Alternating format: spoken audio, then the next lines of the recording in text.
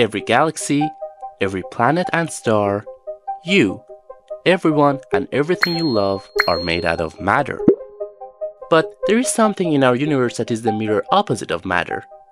The reason why you and I are here, which is the biggest unsolved question we as humans have.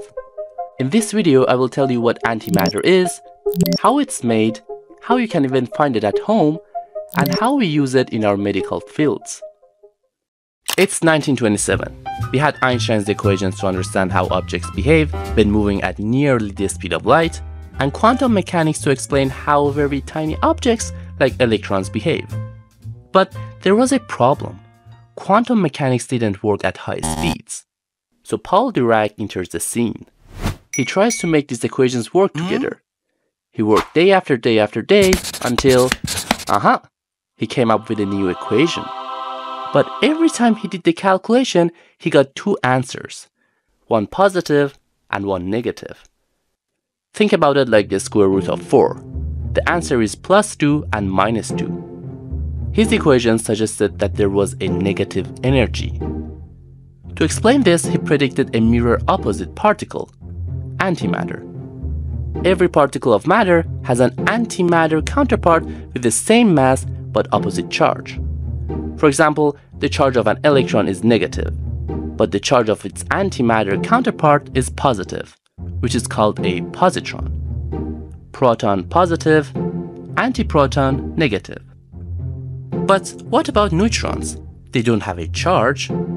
Well, neutrons are made out of quarks, and the quarks have fractional charges that add up to 0. Therefore, they are neutral. The antineutron is made out of antiquarks, so its quarks have the opposite charge. Now, if a matter and antimatter particle come into contact with each other, they annihilate, turning 100% of their mass into energy. E equals mc². And that brings us to how it's made.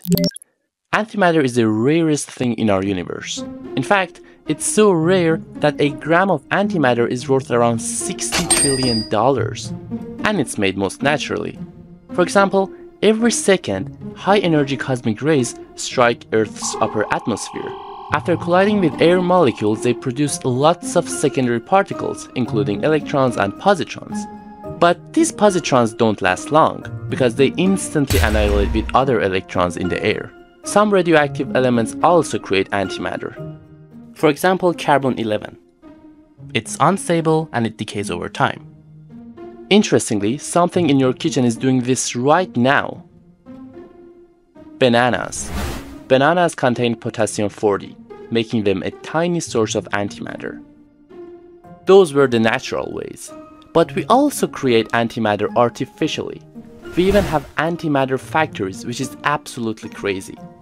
I made a whole video about that in our community. You can join today for free and watch the video.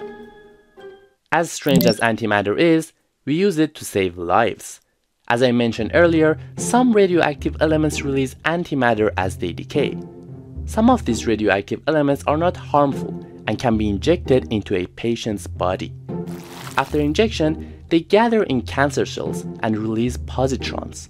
These positrons annihilate instantly with electrons inside the body, producing 2 gamma rays that travel in opposite direction. A PET scan then detects these gamma rays and identifies the location of the cancer cells.